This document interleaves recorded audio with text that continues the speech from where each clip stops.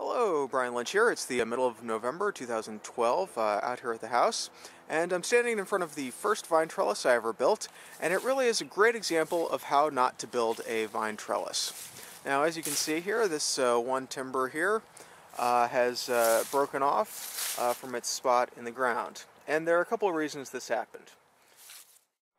First, instead of using heavily pressure-treated 4x4s like I should have, I saved a few dollars in the construction of the vine trellis by using these landscaping timbers. However, after about 3 years, as you can see down here, the bottom started to decay a little bit and it broke off.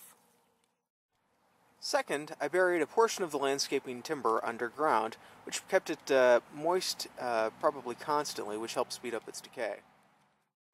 Third, I didn't include a good way of tensioning the wires. So when the wires started to sag, I had to take a pair of pliers and put kinks in the wires to take up some of the slack.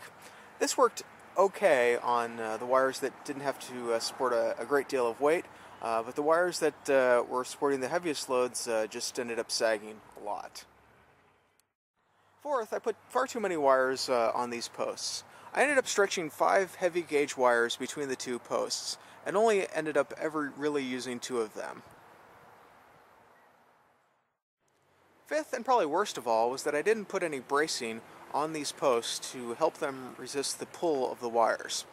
Since the posts are fairly close to each other, I could have put something rigid between the posts to help counterbalance the pull, or I could have stretched a wire from the top of one of the posts down to the ground and sunk something in down there, but I didn't, and as you can see, the vine trellis has self-destructed.